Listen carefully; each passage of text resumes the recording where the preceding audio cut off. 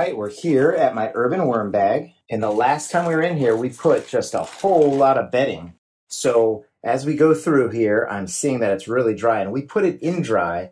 So one of the things that I did was I added some ice cubes, some actual ice balls. They come out of my freezer. They're pretty cool. They're pretty big too. So anyway, I added those on here to try and moisten it up.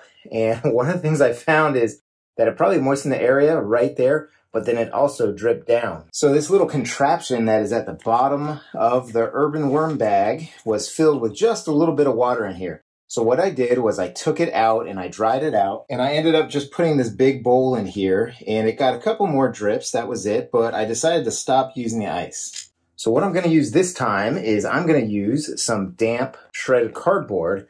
And this is my only bin that's kind of like this. I have 3 other bins, and you know, it's a different bin, so I'm going to try different things. But one of the things we did was we put in a giant mango in here. We also put some pumpkin chunks, and right away, sitting on top, I see a really big, fat red wiggler, and I think here's another one right here. I love catching them in the act. Let's just get that right there for you. So yeah. So they are definitely enjoying themselves in here. Let's get a bigger dig in here and see what we're at with them. Oh, I'm starting to feel some good juicy stuff. Whoa, check it out. Check out those worms and check out that mango. So it looks like they've got to some of it, but they haven't eaten it all. So I have to keep that in mind as I decide how much to feed in here. And let me just dig a little bit deeper. Now, I am not planning on digging throughout my urban worm bag as it grows and gets bigger. I'm just going to be able to get into the first couple inches, and this is great. Look at that. I see worms all over the place. Even though this is new bedding, we're able to see the worms pretty well here. So anyway, let's go ahead and keep digging. But yeah, this is kind of a special circumstance since this bin is brand new that I'm going to dig around a little bit, just kind of see how it's doing. But normally I would not dig this much in this urban worm bag. And here is our temperature sensor. So let's go ahead and review the min and max temperatures that we had in here. And now you can see why I have a bag around it, because I knew the worms would be all in it. What I did was I put this right next to the feeding. So when the food went in, it was just a little bit cold. In fact, it had come out of the freezer maybe 20 minutes prior. So when we first put this in, the min temperature I got, I think, was 36 degrees, which is about 1 degree Celsius. And the temperature decreased throughout the night down to that temperature. And then the next day, it increased. And throughout the week, it's been 11 days since we fed it. So throughout that about a week and a half, the max temperature was 86.2 degrees, which is 30.1 degrees Celsius. So I'm just going to set this to the side, and then we're going to put it right back in when we feed. So I'm just going to mix it around and try and mix some of this drier cardboard with some of the wetter stuff. And I think the solution that I've come up with this bin is I'm going to have to add wet bedding or moist bedding for the foreseeable future until I get to the point where this bin is filled maybe up to another few inches. And that's because the surface area of all this area right here is much larger compared to the volume compared to all my other bins. So this is Vermicompost Learn by Doing, and I'm definitely learning how to manage a different bin. I don't know if you can see them, but like right there, we've got some great worms all throughout. The other thing is I don't have that many worms in here compared to my other bins. This bin only has about 1,500.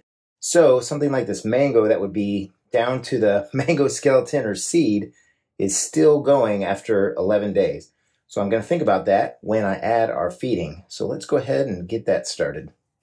So first thing I'm going to do is add some wetted bedding, and you can see, can't even get one drop, but it is definitely moist compared to this drier bedding over here. So I'll just start with that. And then I'm going to add the food, and this is what we had in mind here. We've got a lot of lettuces and some lettuce stalks, and we've got a banana peel. So let's go ahead and dump that in.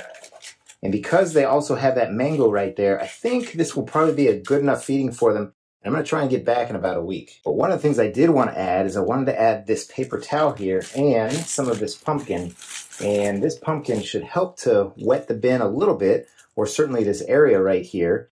And I don't think this feeding is going to heat up as much as that other feeding did, but we're going to put the sensor right there to see. All right, so there we go. We'll put our sensor right there. Before we add our amendments, I'm going to put just a little bit of this cardboard down so that we've got something to put our amendments on besides that sensor. So first thing we'll do is we'll go in with some of my worm chow, just some expired grains and graham crackers, that kind of thing for my pantry. And I think I'll just spread it all throughout. I'm almost to the bottom of the barrel here, so might as well put it all in. And then we're going to add some ground coffee and tea leaves.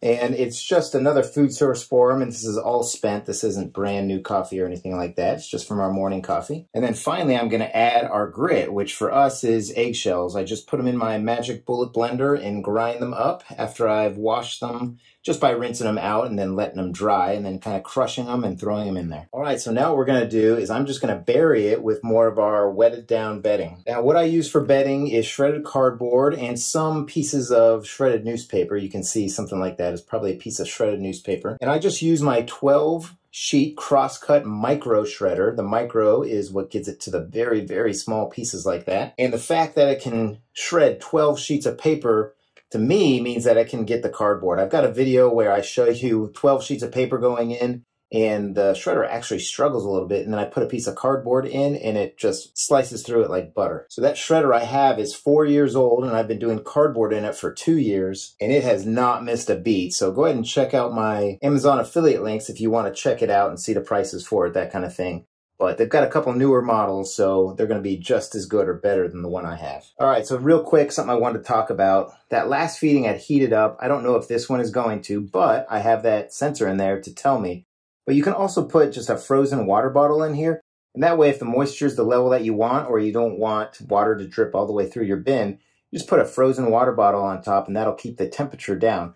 More of a tip for the summer, but I'm here in Florida, and the sun actually hits this area for a few hours a day, and I put a tarp on to kind of reflect the sun, but I know that I've got a frozen water bottle if I need it. So I've been running this for 19 days, and I've already learned a lot, so I know from now on, or for the foreseeable future, I'm going to put just kind of moist bedding in here to try and keep the overall moisture on the top a little bit more moist than I'm seeing it. Certainly down underneath, it was good enough, and the worms liked it. And I have no clue if the worms are way, way, way down there, eating up some of the initial stuff that we put on there. But it's a new bin, so I'm learning a lot. And if you have any suggestions or anything that you saw, especially in your first days leading up to, like 3 or 4 months or 6 months in, let me know what I can look forward to in this bin, because I am really excited. This has really been fun. So I hope you're all having a great day. I hope your worm bins are doing really well. So happy vermicomposting, everybody. Take care now.